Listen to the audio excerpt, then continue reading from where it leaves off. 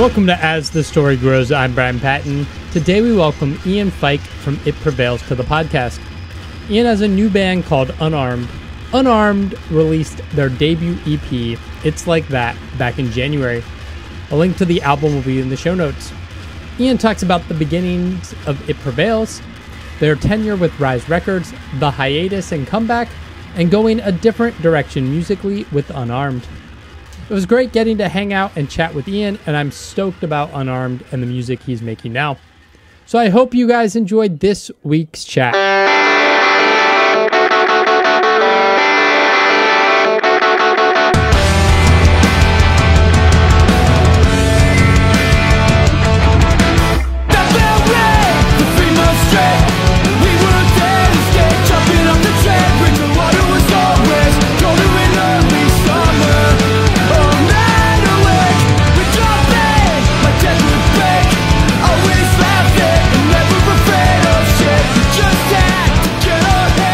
How are you doing tonight? I'm good, man. I'm really good. I had a long day, but yeah, I mean, it went really well, and I'm stoked to be on your show, man. Yeah, stoked to have you. I'm looking forward to it. Yeah, it's cool. It's so funny. I like at first glance when I got the promo, I was like, "Oh, cool," and I read "I Prevail," and I was like, "Oh wait, no, It Prevails." You know, it's funny about that is we noticed when they kind of came on the scene, this was a long time ago, but It Prevails had already been a band established, touring with records out for a decade. Yeah. So we kind of felt, you know, in the beginning, we're kind of just like, oh, whatever. Mm-hmm. Like they're, you know, younger band, no big deal. And then as they caught a lot of hype and traction, we're like, oh shit, you know, yeah, it kind of sucks because they didn't necessarily like take our glory, but it was so close where it did definitely hurt. Yeah. But I got no ill will against those guys. You know, good for them. Yeah, it's cool. You still up in Portland? Yeah. I live in Portland. I've lived here for most of my life, but I did move away for a total about 10 years, and that was when I was doing other bands like Take Shape, and It Prevails was located in Denver for some time too. Oh wow, that's cool. What was growing up in Portland like? It was great. I mean, it was a beautiful city, especially for people who loved music. The music scene was vibrant and all-inclusive, and I met some of my dearest friends here, and that's kind of what pushed me to create music, was the people that were here, and then the scene itself was just incredible at the time. We had just like 10 venues that we could frequent, play shows at, go to shows every weekend, every you know, weekly, and it was abundant, to say the least. So growing up, and I look back on it now, and we're just like, we didn't know what we had. Right, you know? right. It's still a great city for music, but it was something very special when I was growing up. Yeah, and I'm imagine it was similar up there. Like the scene was probably way different and way more like smaller and felt more localized, especially when you're young. Everything feels super small. Right. Yeah. Your perspective is different. Yeah. But, you know, we had so many touring acts coming through, and every band, I mean, seriously, every band I wanted to see, it seemed like they come through every few months. It was epic.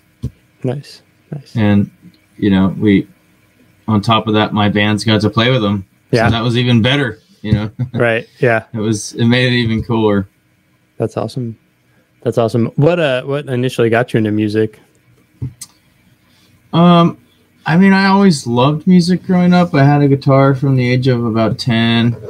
And then my older sister, Ashley, and her friends kind of sparked me. She's 4 years older than me. So they kind of got into the alternative music and, you know, underground, so to speak. And, you know, it just kind of blossomed from there. she was married to a man named Kyle who was in this band called Caddisfly for years. They were on Fearless. Yep. And they had a house in basically like the southwest side of town. And they'd have these parties and throw shows. And I remember rolling in there at like 14 years old because I wanted to watch them play. And my sister was like, oh, I guess you could come over for a little while. And at that house, I had met my buddy Alex, who helped me found It Prevails, and Tony, we call him Tony Mosh. But Tony Tatage, he's the kind of the main dude for American Me. And those were kind of like my guys, who my breakout people that helped me just get into shows, going to shows, and you know, showing me bands, and you know, they kind of just shaped my my whole experience on music. Yeah. And we started a band too, so it was cool. Yeah. Yeah. Was there one like genre or band that like stood out to you that was like the thing that captured your attention immediately? Or yeah, I mean, anybody who listens to It Prevails won't be surprised by this, but early melodic hardcore, like Shy Halud, Strong Arm, and then the stuff like Strike Anywhere, Hot Water Music, the more really melodic kind of punk stuff really stood out to me. So those are the bands I clung on to, and they were the bands that I tried to mimic at the time. And you know, and I had a lot of friends around me that wanted to do the same thing, so that helped a lot too, you know. Yeah. It's cool that like that Florida hardcore stuff like migrated up. It's Shy Halud and Strong Arm and like and Hot Water. Hot Water, yeah. Strong Arm and Shy Halud. You never hear, I mean, not never, but you rarely hear them not mentioned together as this package deal. Well, yeah, especially at the time, you know. And then, you know, I loved Burn. And, you know, there's a handful of bands that were just very influential on what we were trying to do at the time. Yeah. Because you were in Portland and the music scene was so expansive, it was easy to just like, okay, these are my friends who like this similar thing and start bands. Yeah, and you know, Alex, like who I mentioned before, he was kind of the older brother in the band. He was from Philly, so he grew up, you know, 4 years earlier than me in Philly, and got to see a ton of cool bands. So it helped me a lot, kind of boost me into the realm that I wanted to be in, so to speak. Yeah. Were you always drawn to vocals? I know you play guitar now too, but right. Yeah, I play bass now in Unarmed. Bass, yeah. But I initially, when we started the band It Prevails, I was playing guitar, and I always loved guitar. Mm-hmm. But it kind of went like this. Basically, when we went to record our first EP, Tony was kind of not feeling it, and then Alex was like, well, you're the best guy we know that at vocals. So now you have to do that, whether you want to or not. So I did, and I was drawn to it initially. You know, I do enjoy it. Yeah. I do enjoy performing as the vocalist. It makes things a little, you know, on one hand, it's simpler because I'm not trying to play music and sing it.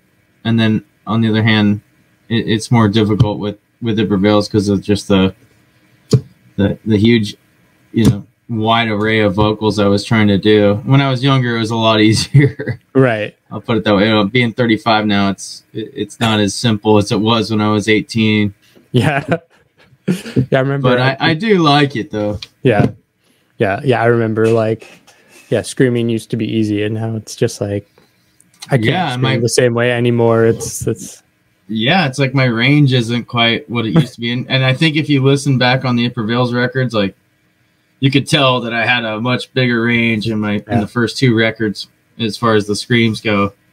And then gradually my singing got better, and my screaming kind of just like stagnated, which I wanted it to sound like that, but I didn't have the freedom. And if I wanted it to try it now, right. It Prevails did a EP in 2019, and I'm proud of it, but it was more difficult to get the sound I wanted out of my voice. Yeah. Not to say I won't try it again, but with Unarmed, it's a lot more fun for me. Yeah. Yeah. Could you always sing as well? I mean, I wasn't quite as good at it. I've always loved singing, so it was something I wanted to do. Yeah. And all the bands I liked were doing it for the most part. So I kind of like just practice. And you could definitely tell, find a disconnect from the early It Prevails stuff to the latest Unarmed EP. Yeah. And then everything in between. I feel like there's been a constant progression. Yeah. And I guess that just comes with age and experience, you know. But yeah. If you would have asked me when I was 17 if I could sing, I would have said hell yeah. Right. But if I look at it now, and if you ask me if I could sing in 17, no, I was terrible at singing. That's funny. Did you take lessons at any point to try to help, or just like repetition and practice? It was mostly just repetition and practice, and by God, we toured from age, when I was 17 till 25, solid, as much as we possibly could.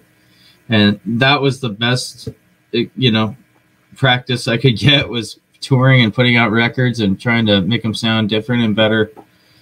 But I did have a few sessions with a guy named Chris Ruff. He was the singer of that band Caddisfly. He's very, very, very good at singing. So I took every lesson I could get from him and kind of held it to heart. And it definitely helped me as far as the clean vocals go.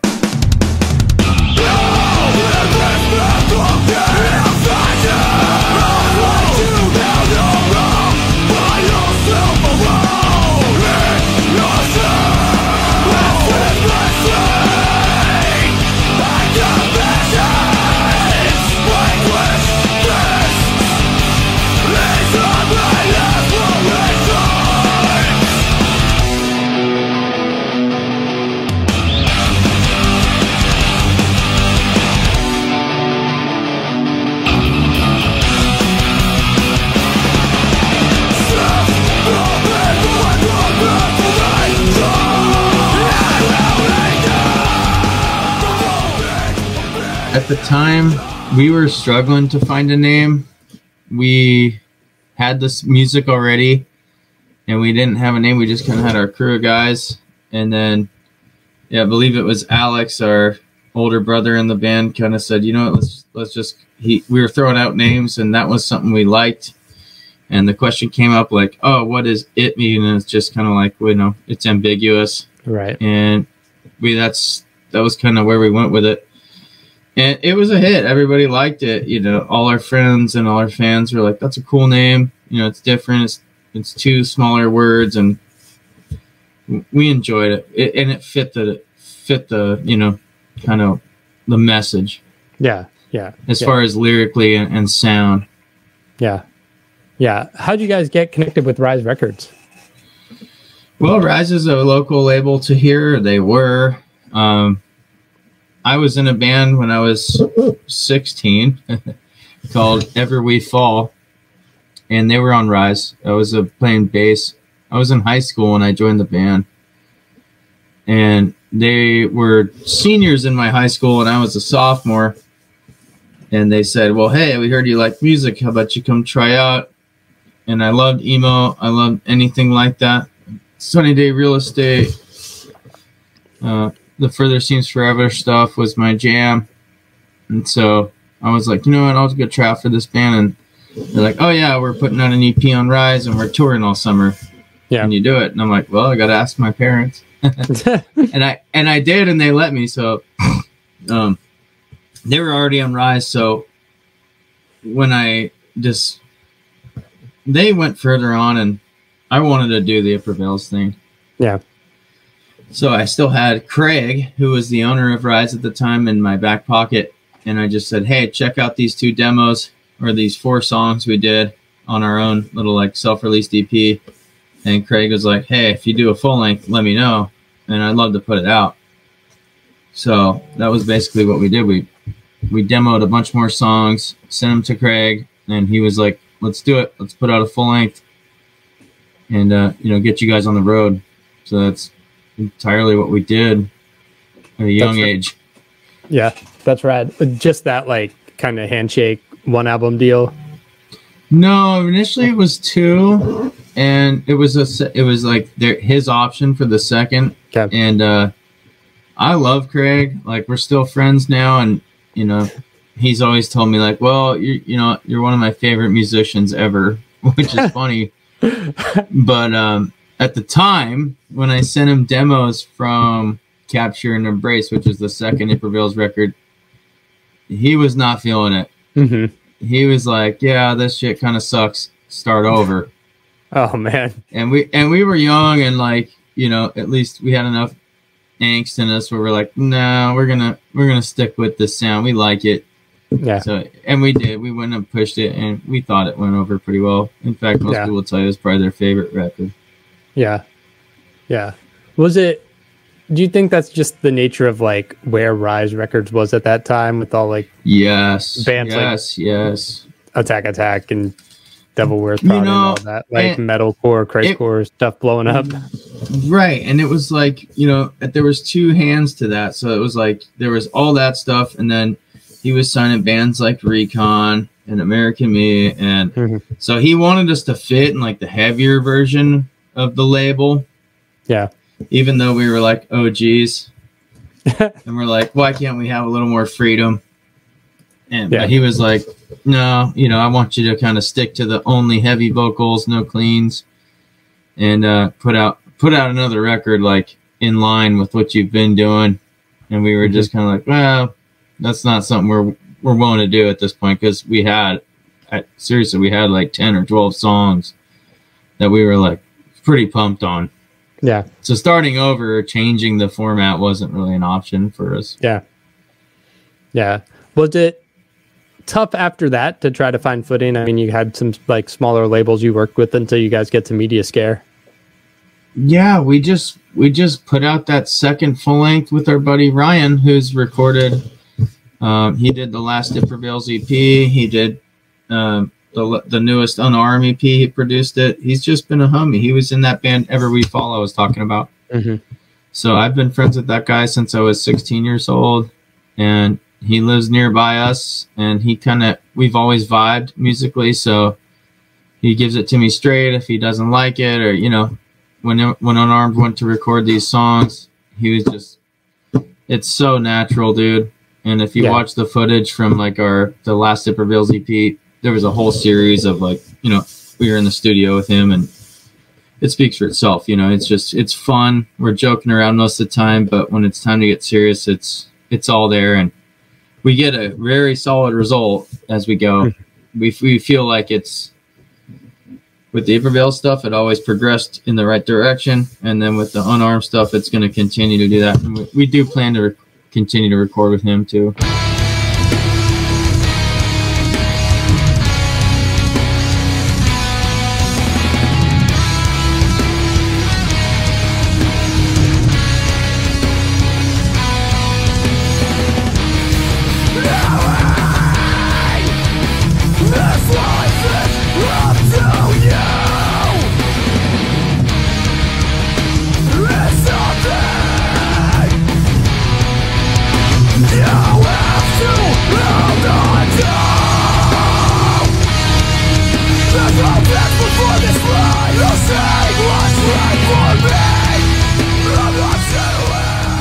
With the hiatus, was it just like losing members and trying to keep the band going, like, and just like, I mean, tour wears you down the older you get, and so like if you don't reach a certain level, if you're just like, we gotta recalibrate and rethink this thing? Oh man, yeah. I mean, there's a lot of what you just said. There's so many variables, but you touched on some key points.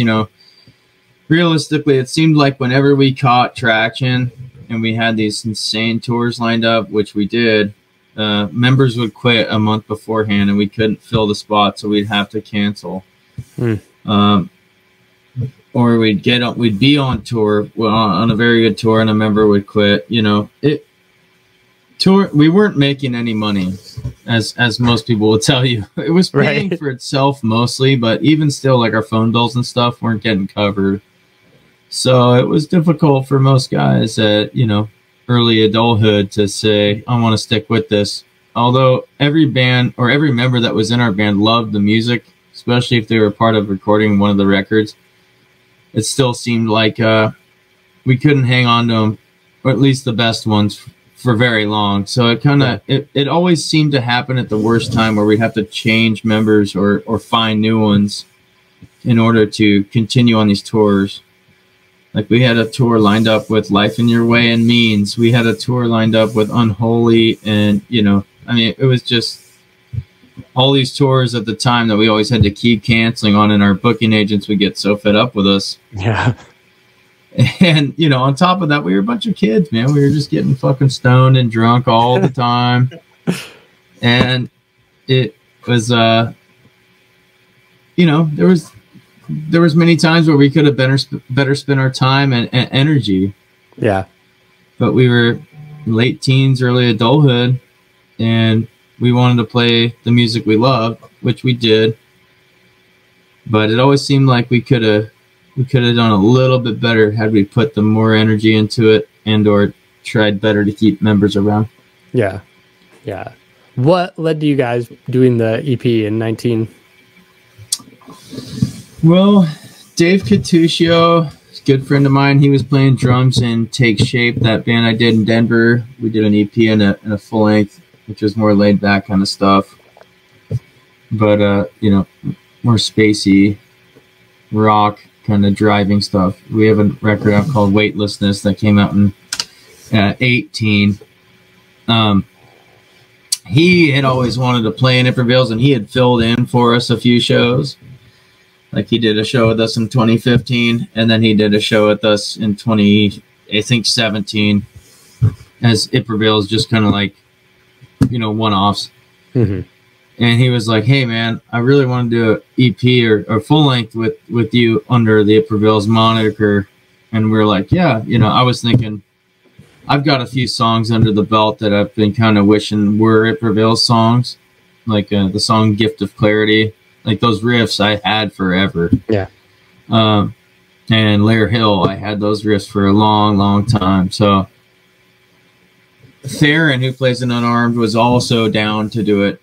So it was kind of just this whole vibe where we're like, well, we're all wanting to do it. Let's just do it.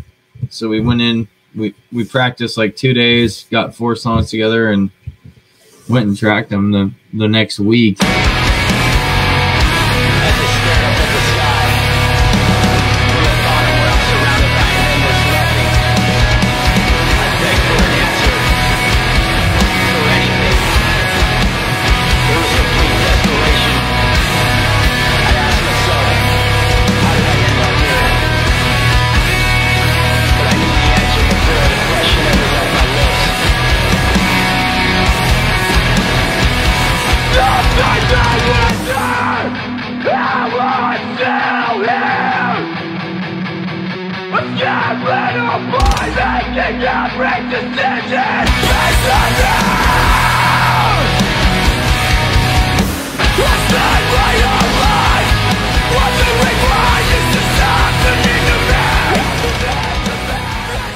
It was very natural and very, very fun. We wrote it as a band as opposed to me. I mean, I had a skeleton in mind.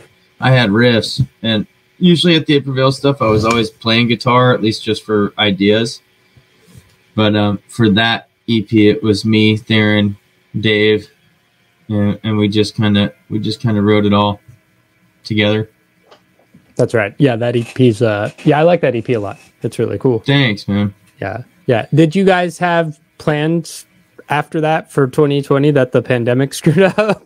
Oh yeah. I mean, we were gonna do we were planning on doing a Stroma tenure reunion show because we loved that record. I mean, we were gonna postpone it, but it was gonna be, you know, it was gonna be at the 2011 Stroma 10 year. Yeah. And we even at the 2 shows we played for the EP, or we did a string of shows really for the for a life worth living, we were practicing Stroma songs. Attempting to put one together and do the album front to back like we did Capture and Embrace. So it was something we had in mind. It was something we were going to do. And every time we thought about it, it seemed like it would get shut down. We had venues lined up, we had shows lined up, and it just never happened because of the pandemic. Man. And unfortunately, because I love that record and we all do, it was kind of our band favorite. Yeah. And it just kind of got squashed out. Not to say it won't happen in the future, but maybe a 15-year or something. Yeah. That would be cool. Well, let's talk about this new project, Unarmed. What was the genesis for this? Well, I haven't put out music in a while, and it's kind of always been this thing where I have to scratch my itch. And me and Aaron was always the original drummer for It Prevails. And he did countless tours with us, and he's written 90% of the It Prevails stuff. He even did the Perdition record with me remotely, and we did have some falling outs here and there. He always seemed to be one of those guys that wanted to quit on the road and go back home. He'd get sick of the no money, no food thing. Yeah, understandably. Yeah, and but we did rekindle our friendship, and he was like, hey, let's jam. So we started jamming in his basement like 2.5 years ago. And we've always loved that, faster punk stuff. I mean, it's pretty akin to the It Prevails stuff, just no screaming really, right? Yeah. So we wrote some songs, and then Theron had moved back from Houston. Theron was taking care of his mom out in Houston, and he finally moved back to Portland. And then Brian Blade, who played in American Me and It Prevails in the early times, had moved back from Hawaii. So we were all finally in the same place again after so many years apart. Yeah. And we all love that kind of music. We all love, like I was telling you before, the melodic punk stuff. Yeah. So we just said, you know what, screw it. Let's go record an EP, and let's call it something new, because it sounds totally different to us. And that's kind of where it happened, because we were all finally in the same place again.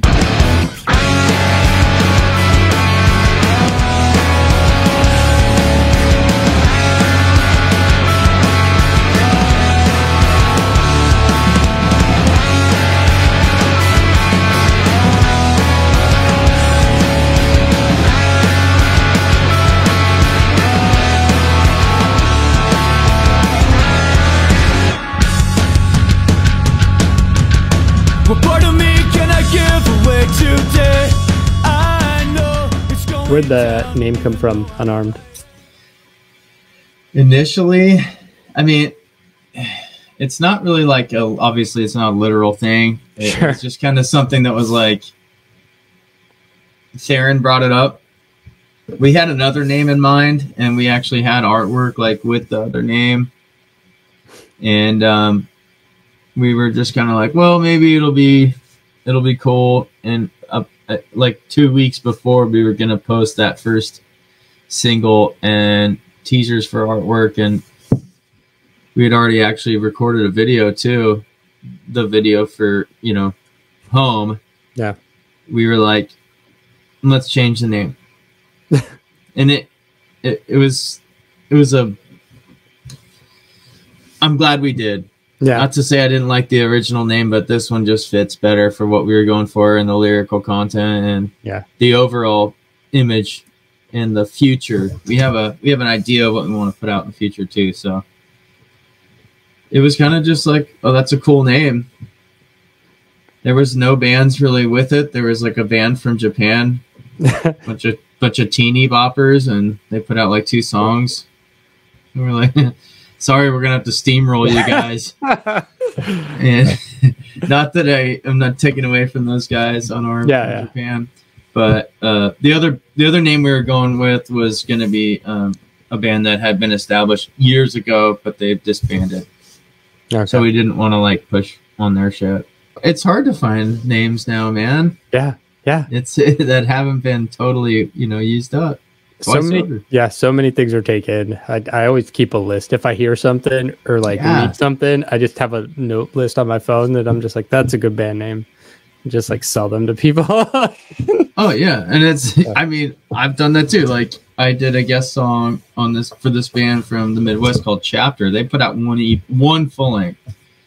But I gave him that name, and now I'm thinking, man, I should have kept that fucking name. That thing's sick, dude. Yeah. And that record was great, so I'm glad I went to a cool band. Yeah. And Chris and Dan, I love you guys, but Chapter was my name. Nice. The EP is called It's Like That. Do you shift your lyrical approach for this band? Yes. I find that the older I get, the harder it is to write vocals because I'm such a more picky person. Of course, your tastes change and you get older and you don't really... It just comes off a little less natural for me to just punch out words. Like when I would record It Prevails, man, I could wake up in the morning of recording an album and just write a song, lyrics or two songs that morning and then go track them. And now I can't do that. I obsess over it. I want to have a theme or a total plot. But for this EP in particular, there was a overall vibe. It's a nostalgic EP. It's about my young adulthood or young child, late childhood, teen years, skateboarding, and growing up with my younger brother and our group of friends, and basically just getting into trouble, having crushes, falling in love. It's more of a storytelling EP and lyrical content as opposed to altruistic and ideas. It Prevails has always seemed to be uplifting, altruistic, things that we should do as a human collective. Yeah. And, a little more vague. And as I always say, the shit you could put on the back of a shirt, Right. Right. Remember all those, mid 2000s band, there was a lyric on the back of a shirt. Yeah. We had a bunch of those for It Prevails, but just for this one, someone stage dived. Yes. Yeah. You remember, dude, every band caught that. Yeah. But for this band, it was more I want to tell a story here. I want to write some music. That's how I looked at it. I'm not going to do it like I did for the last 15 years. I'm going to try to write some songs that are all congruent to one another. That's cool. You want to share the theme for this EP? Yeah, I mean, it's it's totally just about my late teens, early teens, skateboarding, getting into trouble, destroying public property, falling in love and making out with chicks, pissing off my parents, and needing the love of my life, at the time. Yeah. I didn't know it at the time, but that's what happened because I ended up marrying her years later. Nice. And I took it all for granted because, youth will do that to you. Yeah. Yeah. That's cool. Do you think I asked this question of someone else last year, do you think that style of music just lends itself to lyrics of that nature? That's a good point. And yes, I would. It's no secret that I love the band Living with Lions. I think you can tell if you listen to it, Unarmed, and even some It Prevails songs. I love that band. I've loved everything they ever put out, and they've always been that band that kind of can write a song about either chicks, love, or hanging out with the boys, or doing something like that, or even just the more altruistic stuff. So I always kind of was man, I want to write stuff like that, how I can kind of bounce back and forth between just an idea of something or a vague thing and then into memories and love, or I've never written a love song prior to this EP, and then it's that just made sense. And that was the first love song I ever wrote, man. Every other song I've released, 60 plus songs prior to that, and that was it. That was the first one.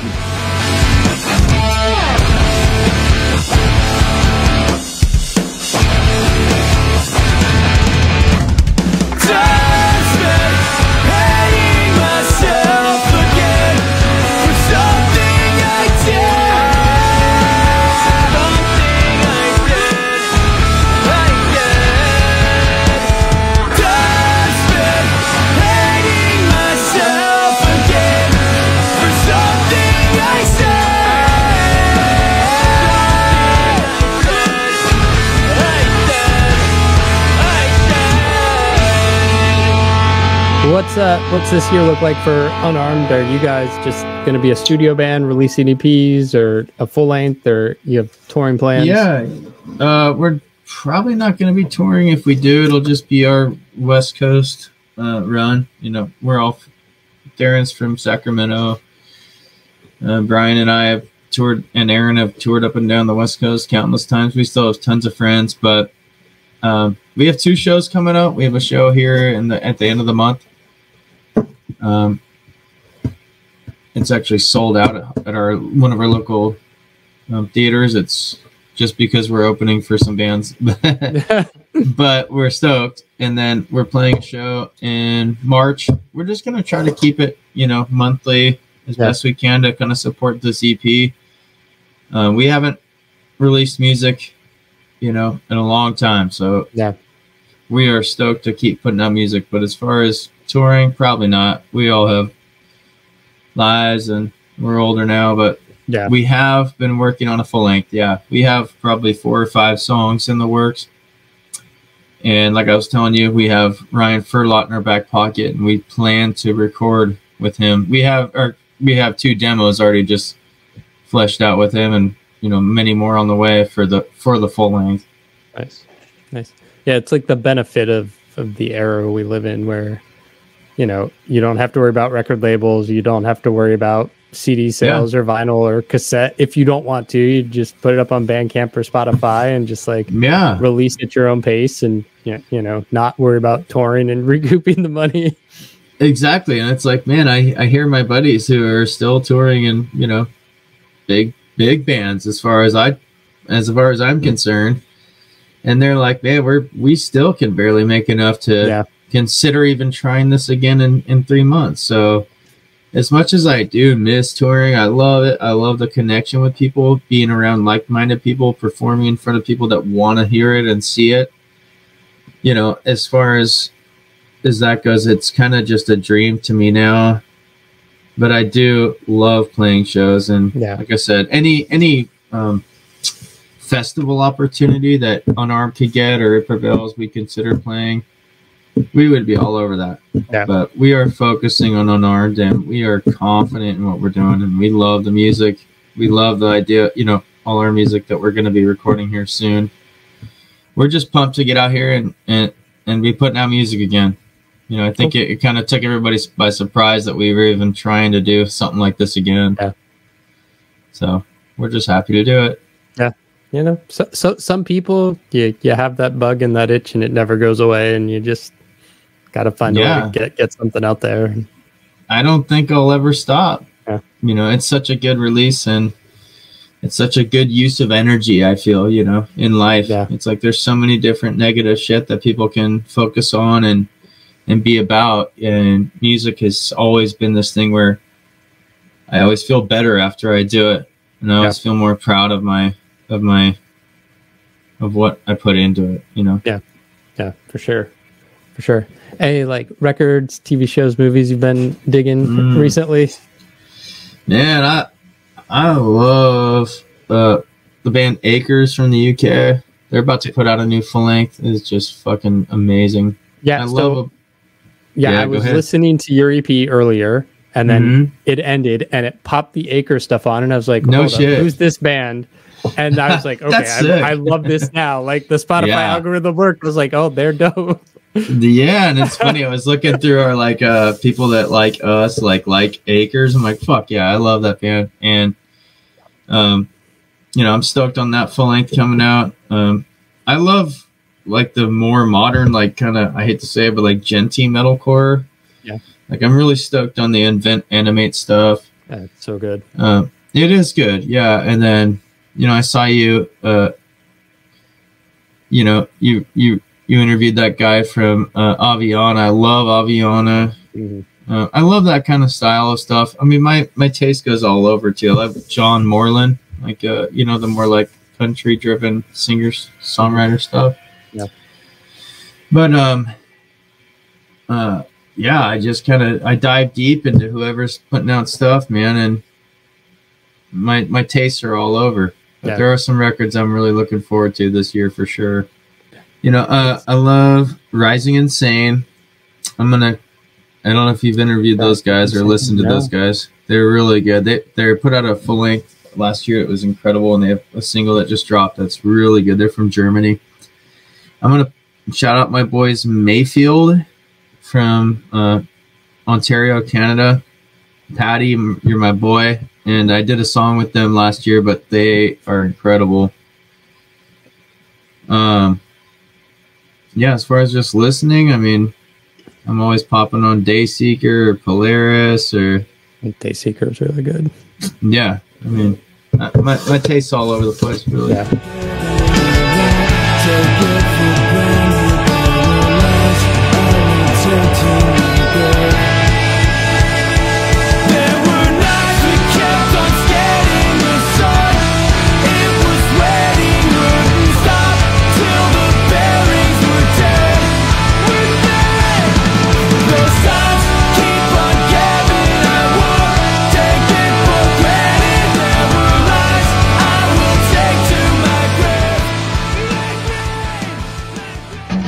Thanks for listening to As the Story Grows.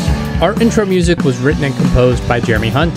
The As the Story Grows theme is by Bob Nana. If you like what you hear, subscribe wherever you get your podcasts and give us a rating and review. If you'd like to support the show financially, you can join us at patreon.com/asthestorygrows. Be a part of our community and join the ongoing conversation over on Discord. If you enjoy this episode, share it on social media with your friends. Much appreciated, and thanks for listening. I never felt so young and alive as when I'm diving into a tune. And now I'm learning as I listen along, and the wheels are turning, and I started a song. One good word and I'm gone. Oh, as the story grows, the more I want to know, the more I want to show you.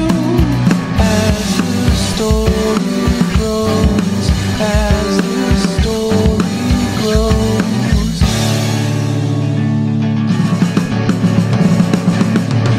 You can create something lasting and great, something passionate and real. And I'll bring in my own good feelings, I'll sing it with meaning.